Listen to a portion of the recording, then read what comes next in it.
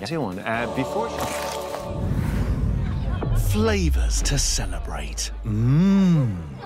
Hellmann's sponsors this morning food. So we want to have dessert, Suzanne, but we want to have dinner first. Oh, my word. This is ridiculous. I wish you could smell this, because the smell is just... I mean... It's really good. Yeah, it's a good one. It's really good. It's really good. So you're here with a pie that's budget-friendly. We can freeze, we can batch cook. I mean, what's not to love? I know. I love simple, easy meals that you can just make in advance, have in your freezer, grab out whenever you need. That's sort of what I'm all about. Busy, working parents. And this is chicken and chorizo pie with this lovely phyllo pastry if you don't mind, I'm going to... And just dive right in and see what you think. And actually, it's healthy as well. It's coming in at about 450 calories per portion. So it's a really good one. So in order to get started, I'm using this spray sort of oil. You can, if you don't want to have it that calorie controlled, you can just use any oil. And what are your feeling on those spray oils? Because I always think it seems like a good option, but I feel like I really go for it with the spray. So is it... Yeah, does it equal the same in the end? Well, you can actually just put in sort of any oil and use it as a spray, and you'll use less sort of spray. Oh, that's a good idea. So we're just going to start off with our onions. I like to use frozen chopped onions because they're cheaper, they're already chopped for you, and it makes you make it quicker. And the same frozen chopped garlic that I'm using. And then I'm just going to put in my chicken breasts, and they're so all crunchy going and to start. delicious. So good. Are you enjoying it? Yeah. We're trying to hold it down, our excitement, but it's very good. So you just want to start off sort of browning your chicken with your onions and your garlic, and then you can just really just bung it all in the one dish. So I'm going to add ready chopped chorizo that you can buy, or you can chop it yourself. It's entirely up to you. And then I'm using some peppers. So I've got an orange pepper here. These are quite hard to get. The recipe says orange pepper, but it's quite seasonal, so you can use any colour. It doesn't really matter. Do they taste that different coloured peppers? No, not massively different, so don't worry about that. I always wonder, it's the green one that's always a little bit more bitter, isn't it? The green one's always a bit... Yeah, so sometimes that's why it'll say sort of red and orange together.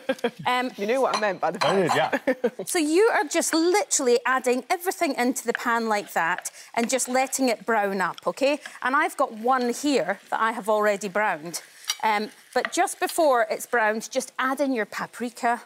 That's going to give it that lovely colour that you can see in there as well. Some salt and some pepper, and then give it a good mix around and leave that to sit and brown. And here's one I've done earlier. I love it when people say that, Ellie. Proper crunchy noise. Here we go. It is now crunchy. Here we go. ASMR. Delish. That's delish. Good. Now you've got to try and finish. It's the nicest pie topping. Right, now, what I always say, being the batch lady, is if you're going to make one, if you're going to get all these ingredients out, you may as well double the recipe, because it takes about 3 minutes more to double the recipe. So when you get to this stage, and then we're going to start to add in the sauce to make it saucy, and then I'll show you exactly what you do to double it. So you've doubled all the ingredients, so imagine, or I'm going to show you what to do to freeze it. So you're going to put in your flour. That's going to help thicken this as it comes together, and then you're just slowly adding your stock in. That's how easy it is, guys. I mean, it's not tricky. And if you're worried about that you don't think you can make a pie, you're really just making a sort of stew and then putting some phyllo on the top, you know, so it's very simple to do. And you're not making a roux there. See, I know stuff. Oh. You're not making a roux there, just you're not flour, making a roux. and that's much simpler. That's right. It's a roux. So what's a roux? So a roux is flour and butter together, and then So once you get to this stage, you're leaving it for about 10 minutes, and then it sort of thickens up. And if you can see from this one, it's got lovely and thick. And once you're at this stage, if you've made half already, you can just get it into your freezer bag. Just a bowl of that. It's really, it's so nice. So you can just get the extra into your freezer bag, put your phyllo pastry on top, and that's your pie ready to go. So that's your extra one for another busy night, OK? Suzanne, there appears to be some green stuff on my plate taking up pie space.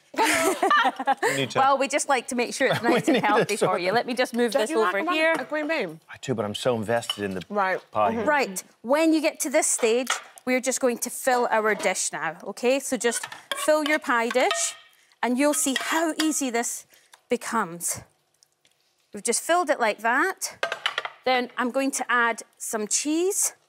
I'm using some low-fat cheese, and it's only a tiny bit, just 30 grams. And the same with low-fat creme fraiche. You just need a little bit. and then you're just going to give that a good mix round. And it's going to just make it that creamy and bring it together. This outfit is a disaster. So it's not the right colour, is it? Pastry's just exploded. I drank green juice this morning. I'm just, yeah, this is not... Now, when you get to this stage, you're just... And this is how it easy this pie topping is. Look, you just grab your phyllo pastry, you just crumble it and lay it on the top. See, I was going to ask you how you got those nice swirls, but that's literally what happens. So that's the easy way to do it, or you can simply swirl it if you want. If you want to swirl, then you're just grabbing it and sort of folding it over and then twisting it around, and you'll get a nice little swirl.